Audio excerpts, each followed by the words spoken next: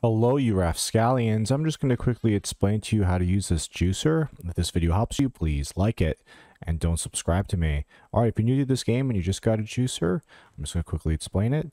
All you have to do is you got to get a couple of recipes. Keep in mind you don't need these recipes, like you don't need to find them. You can just look them up online and then copy them. You don't need to actually find the recipe itself.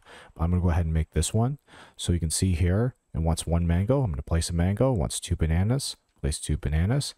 And some milk. I'm going to place the milk, and then you're going to go ahead and start cooking.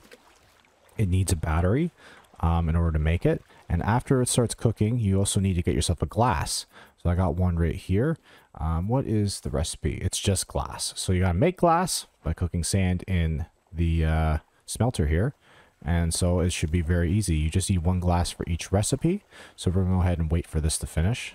All right, it's complete. So it's just there. It requires a drinking glass. Click on it, and there you go. You got your nice drink. We're gonna have a sip, and look how much water buff that gives you. It's very nice. Helps out. It decreases like half the speed when it's in the blue like that. And there you go.